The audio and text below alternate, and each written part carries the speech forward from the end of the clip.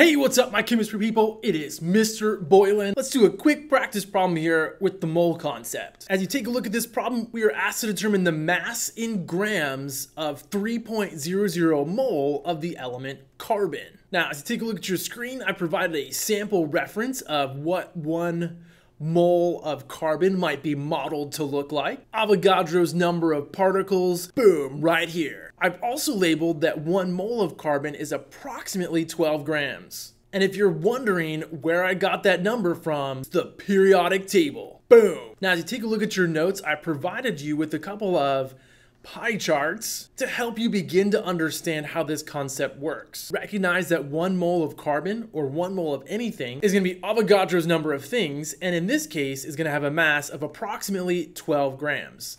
And that's going to be true for every mole of carbon. Now, in this case, we're told that we have 3 moles of the element carbon. So here we go. 1 mole, 2 moles, lucky number 3 moles. Now remember, each mole of carbon is approximately 12 grams. And I'm going to shade in 3 of these little pie charts to indicate that I've got 3 moles of carbon. If each mole is 12 grams, then the mass of 3 moles of the element carbon is going to be 36 grams. Now, I know I'm a genius, but how is that going to work using dimensional analysis? I know, you've been waiting for this to come back. Again, with all dimensional analysis problems, you're gonna start with the amount that you're provided with in the problem, in this case, 3.00 moles. We're gonna multiply that by a conversion factor. I'm gonna put moles of carbon on the bottom so I get that unit to cancel out, and I'm gonna put grams of carbon on the top. Now, where do I get the relationship between grams and moles for an element? Boom, periodic table, molar mass. I'm gonna estimate here, which I encourage you to do. I'm gonna use 1 mole of carbon is approximately 12 grams. Therefore, 3 moles of carbon is approximately 36